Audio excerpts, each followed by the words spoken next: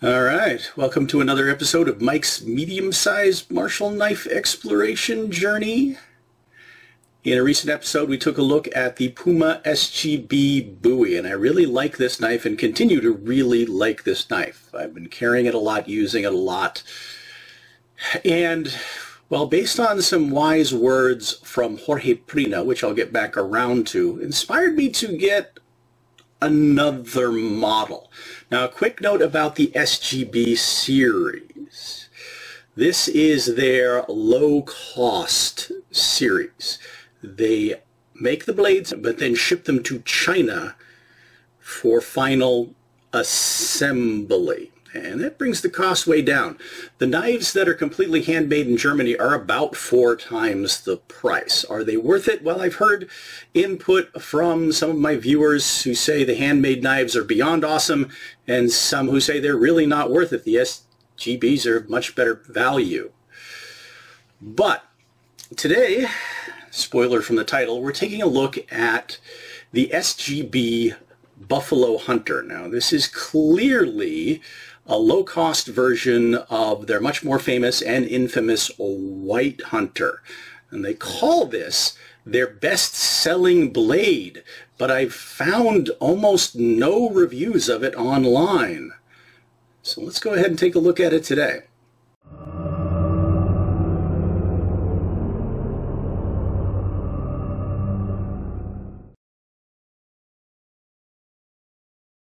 Coming at this one a little bit differently than usual.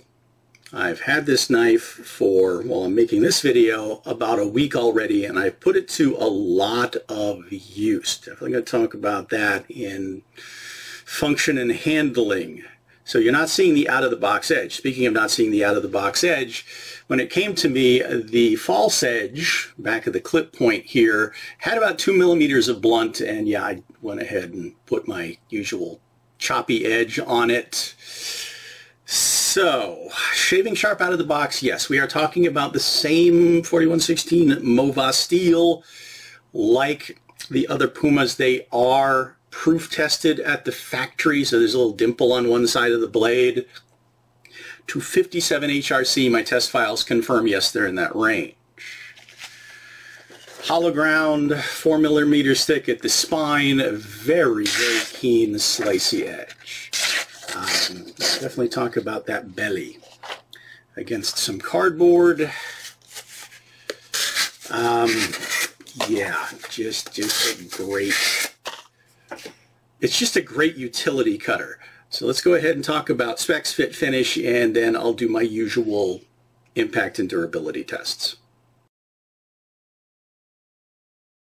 Let's talk about the sheath. It's the same leather folded over taco style sheath as, well, the one that came with the SGB Bowie. Seems to come on a lot of the SGB line.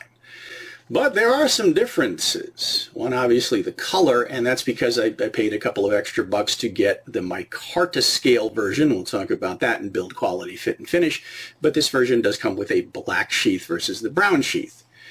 But okay, when I reviewed the sheath on the SGB Bowie, I described it as being very, very dry and not fitting the blade, well, very well at all. Now, since then, I have heavily treated this about 4 or 5 times with Aussie leather conditioner, broke it in, reshaped it by hand, fits the blade much better now. But yeah, you're going to see I put a bit of a relief cut here as compared to the way it came with the factory, because with this really narrow grip, and we'll talk about the differences in the grip profiles in fit, finish, handling, yeah, I just couldn't get enough fingers on this blade to get a positive draw. So cutting it back a little bit lets me get more fingers on there without reducing the retention that you're getting by having, well, the guard locked down into the sheath.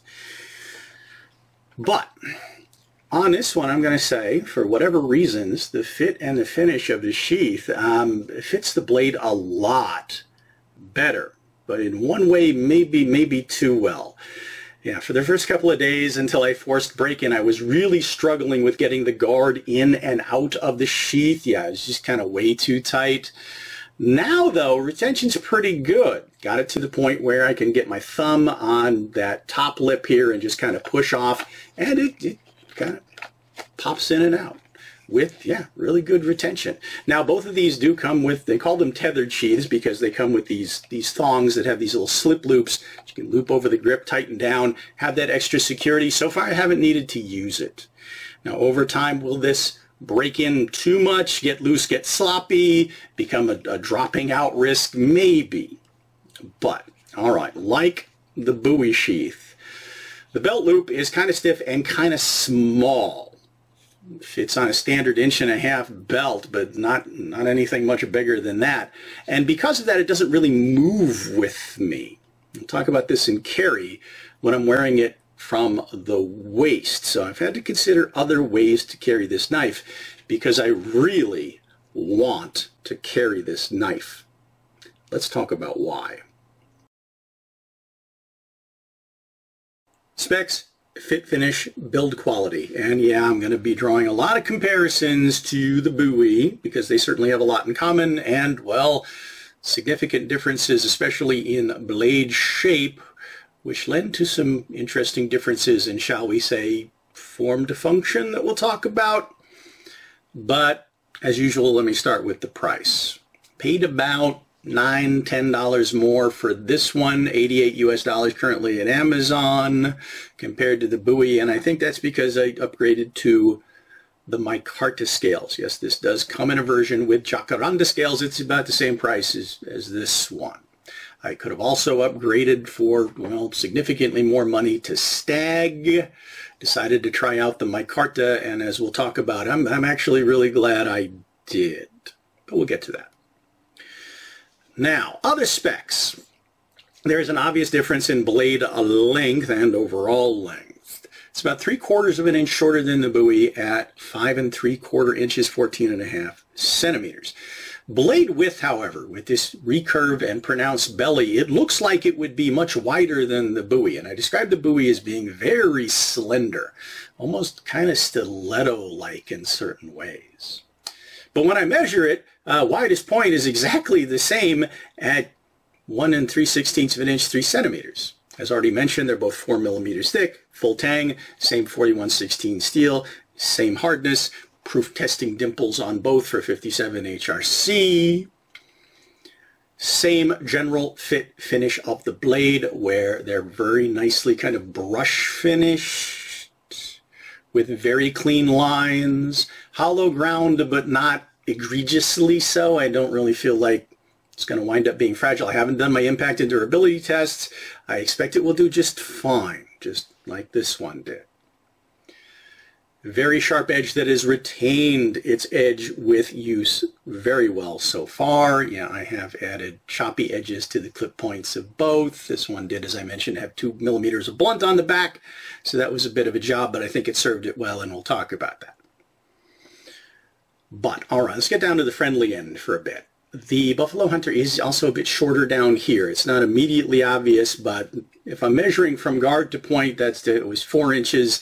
This is 3 3/4, so 9.5 centimeters. Now, I do have what I've described as medium width hands, even though my fingers are kind of short. If you have bigger hands than me, yeah, this might be way too tight. For me, this is just about perfectly hand-filling. Overall length, therefore, about 1 inch shorter than the buoy, 10 inches, 25.5 centimeters. But the weight, okay, this is where it gets kind of surprising. This is 1 ounce heavier than the buoy. 8.2 ounces, 232 grams with a point of balance. Okay, the buoy balance is right at the guard. This one balances about 1 centimeter below the guard. And I think the reason for the difference in weight and balance is because these scales are definitely, even though they're a bit shorter, they're beefier.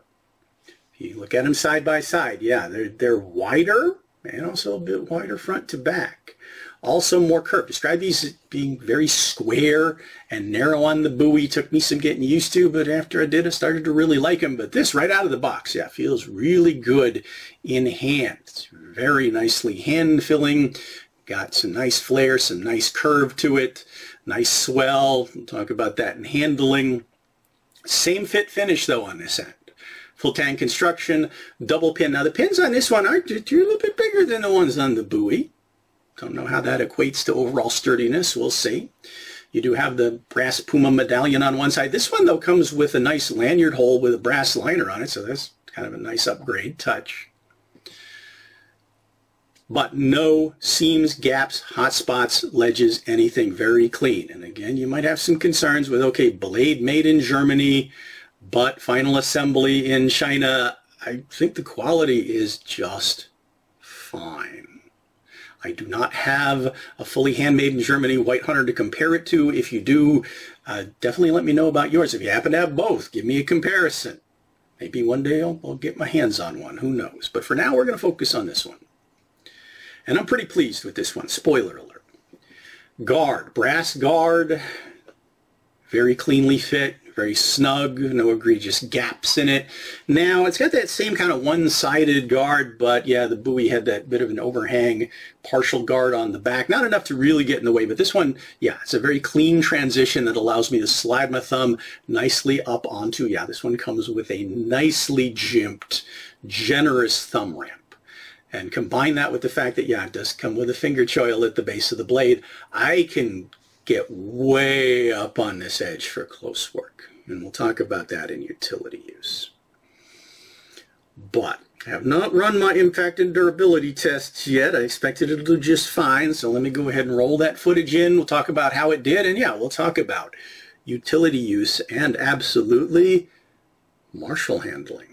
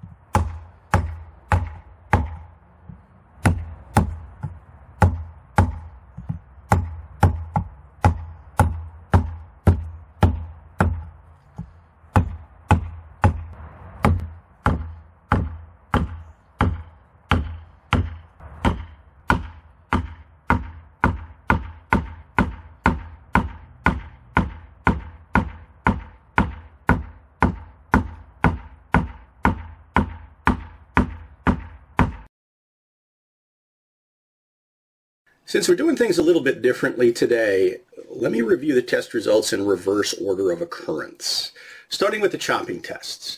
Now, I fully admit that this knife, well, it's a bit shortish, but definitely lightish, probably not designed to do any chopping. And frankly, my tests are more about how the build and edge hold up to impact and how it translates that impact back into me, basically hitting stuff with it.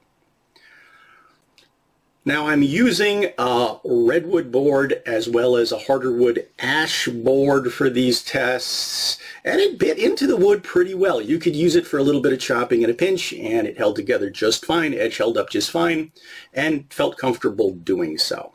So I decided to take the risk into, well, don't do this at home territory. I didn't have any firewood left to baton through, but a new test I've been experimenting with is batoning a blade cross-grain through a board, which is frankly insane.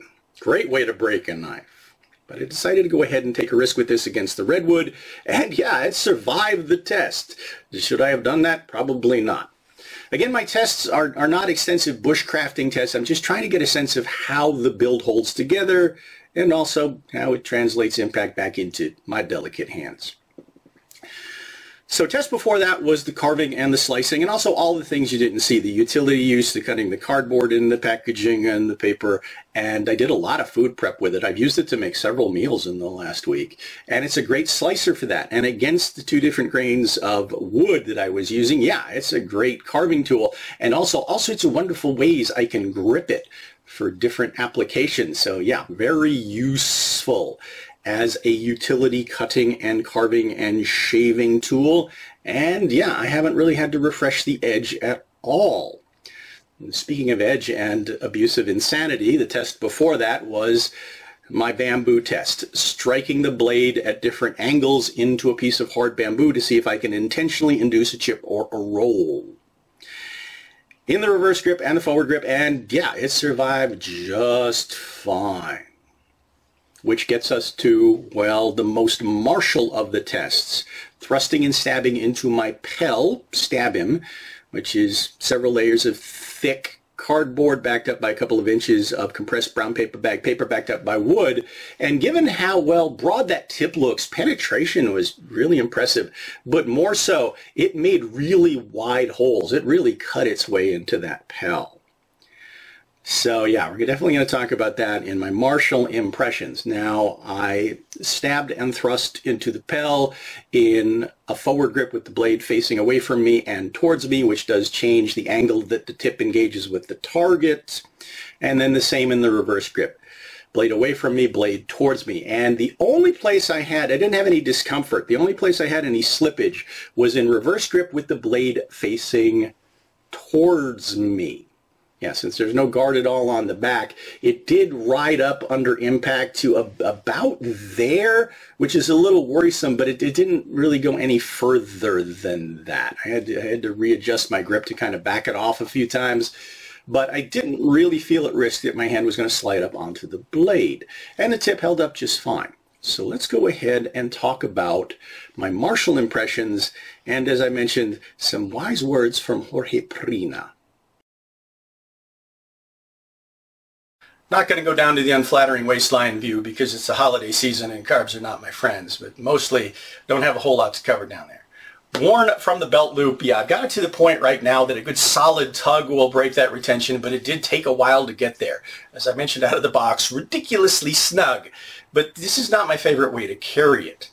I've been trying to wedge that sheath into my belter waistband, Facone carry style, usually about 4 o'clock, but taco style sheath in a big belt loop makes that pretty awkward. I really feel like this knife deserves a slim inside the belt, inside the waistband sheath or scabbard, and I'm probably going to make some designs for several knives that fall into.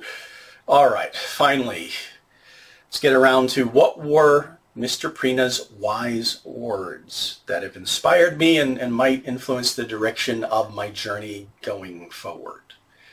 The question before him, what makes the best martial knife? And his answer, very similar to what's been said about, shall we say, certain other kinds of defensive tools. It's the one that you have on you when you need it.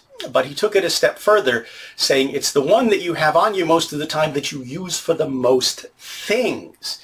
Because it's also, therefore, going to be the one that you're most familiar with and most comfortable with. And yes, most knives are fundamentally tools, and a lot of them could be applied to martial defensive purposes in an emergency. And in your real life, other than martial training, hopefully, well, which one do you use it for the most? Or hopefully you never use it for defensive purposes in real life at all. Hopefully that never happens. So yeah, and that made me think about what makes a good utility knife that also for me makes a good martial knife. So let's talk about that.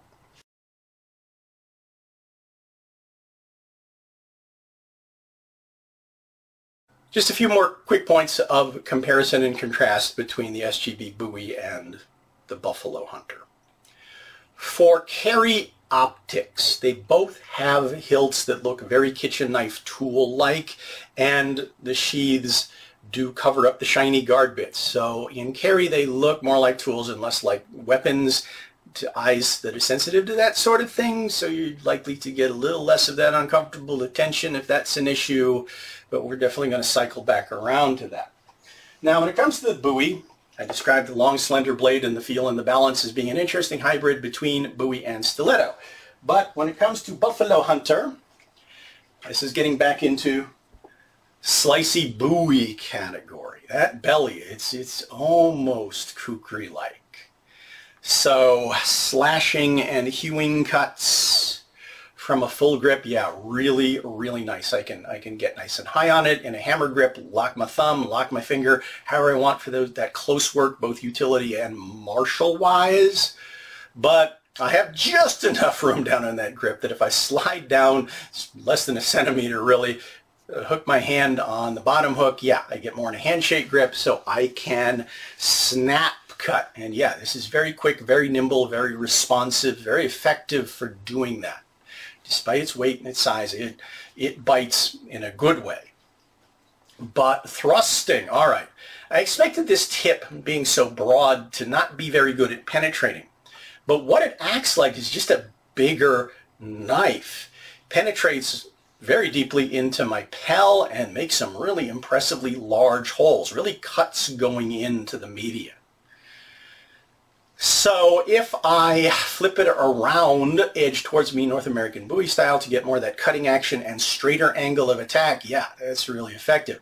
Plus now I have a sharpened clip point, so I can do those kind of hooking cuts with the blade facing away from me. Yes, I can back cut with it. Now it doesn't have enough length and enough inertia or enough guard that I feel like I could do any kind of parrying with it.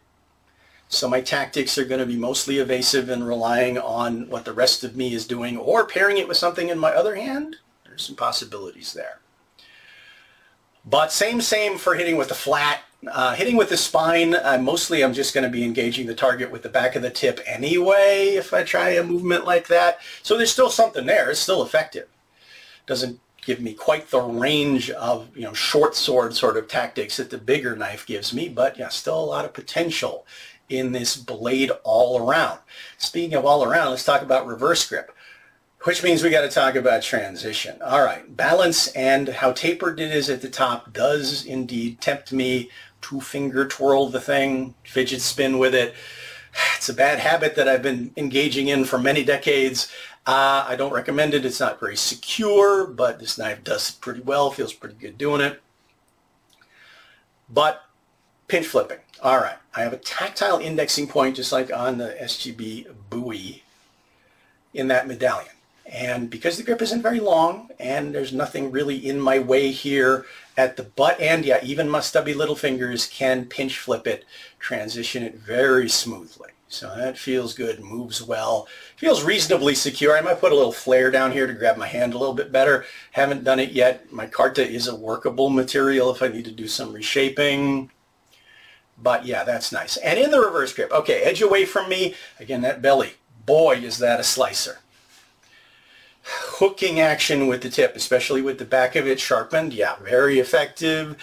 If I flip the edge towards me, so I mentioned under impact it was sliding up in my hand a little bit, but not so far that I felt like I was going to wind up with my flesh on the blade. But that gives me a much straighter stab with more cutting action going into the target. Plus I've got this back cutting action with the edge and enough sharpness on that clip point to do almost kind of karambit style actions there. So variety and comfort, maneuverability, yeah, this for me is a confident martial tool as well as an awesome utility tool. So it meets Jorge Prina's, well, prerequisites for what makes a best knife. Except, all right, I've mentioned this a lot in other videos that I happen to live in an area of my country where carrying any kind of fixed blade knife in public is highly restricted. So yeah, I've been carrying this and using it around the house, around the property, but it has not been going out into the world with me. What kind of knife gets to go out in the world with me? Spoiler alert for where we're going next. Yeah, big Marshall folders. But until then, if you have any questions about this knife, or happen to have this or other Puma or Puma SGB products, you happen to have the White Hunter, tell me what you think about that. Any other recommendations, keep them coming. But yeah, we might be leaning a little bit more into, again, more utility versus short sword for a bit. The medium-sized Marshall knife journey versus the big Marshall knife journey. Depends on what catches my eye. Kind of fickle that way. But otherwise, as always, thank you all so much for watching, following my journey, putting up with my madness, subscribing to the channel, liking the videos, and I hope to see you all back for, all right, we're going to be talking about large and XL cold steel folders.